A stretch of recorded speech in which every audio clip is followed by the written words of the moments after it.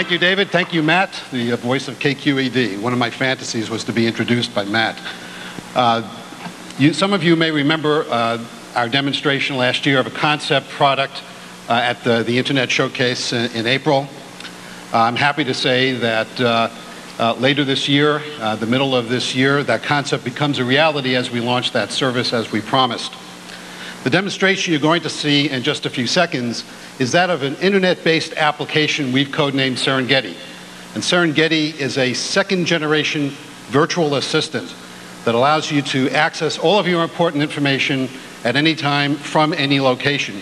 And here to show you how it works are Kevin Surace and Marc Campbell. Well, let's find the phone up here. So we're going to run right into the demonstration right now and not take any time at all to talk about this. I think it'll be really obvious what we're doing. We're going to demonstrate a voice user interface to our personal virtual assistant, and we're going to demonstrate the graphical user interface, the data access to that same information.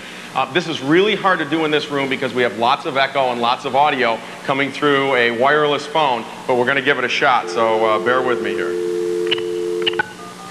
Pulling the mics, turn this mic, yeah, you got it. And I need the phone up. Hello, welcome to Serengeti. Could I get your account number? 774-4477. Thanks. Now tell me your passcode. 4477. You have 3 new messages. This email is from Jim Campbell. The subject is Dinner evening. Read it. I received your proposal today and I look forward to seeing you at dinner tonight. Jim. Here's the next message. Voicemail received On January 26th at 9:32 a.m. Read it. Hi, this is Kathleen. I just want to let you know that we're all set to meet with... Read my final message. Not that loud. This is the last one. This email is from Read my first message. Here's the first one. Read my next message. Here's the next message. Delete it. Are you sure? Yes. Okay, gone. Read my appointment. Let me check. January 28th. You have a meeting at 1:00 p.m. regarding public relations meeting. And you have a meeting at 3:00 p.m. regarding conference call. Do I have any appointments for March 12th? Let me check. You don't have any appointments on March 12th. What else can I do for you? Add an appointment. Okay. On what date? March 12th. That's... Thursday, March the 12th, 1998. Is that right? Yepper. That's... Thursday, March the 12th, 1998. Is that right? Yes. Okay. What time do you want to start? 11 o'clock. That's... 11:00 a.m. Is that right? Yes. Okay. How long will it last? 1 hour. That's... 1 hour. Is that right? Yep. Okay. Tell me what it's about. Sales meeting. That's... Sales meeting. Is that right? Yes. Okay. Great. That's all I need. You're confirmed for your Sales meeting. appointment on Thursday, March the 12th, 1998. 11:00 a.m. for... 1 hour. What else can I do for you? Look up Kevin Kramer. Let me check. Kevin Kramer. The company name is... Adventure Dynamics. The address is... 161 South Spruce Avenue, South San Francisco, California. Can you find Kathleen Page's work phone number? Let me check. Kathleen Page. The work number is 408-345-2745. Goodbye. I hung up on her. We're going to go on to the graphical... I need this up. Thank you. We're going to run to the graphical user interface and show you the exact same information that's on the phone is on the web, accessible via any browser. Go ahead, Mark. Very quickly, you can see behind this window here the email that he listened to. I just want to let you know You can hear the voicemail available using real audio. As Kevin was listening to his appointments, I was actually viewing the calendar from the web.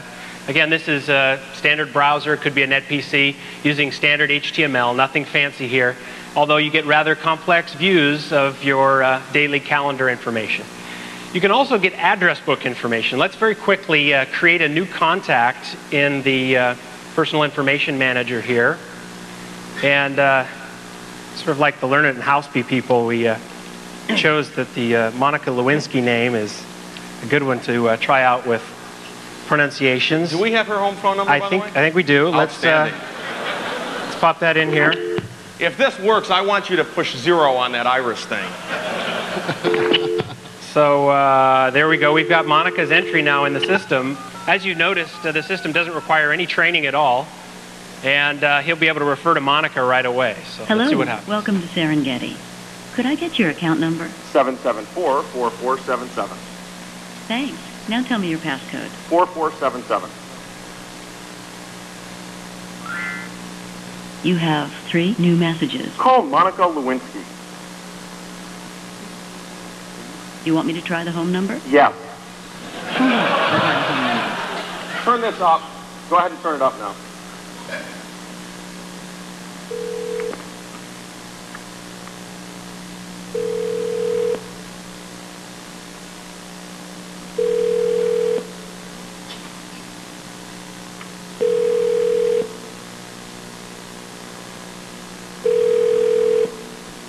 I know she's there. Hang on. She's not answering.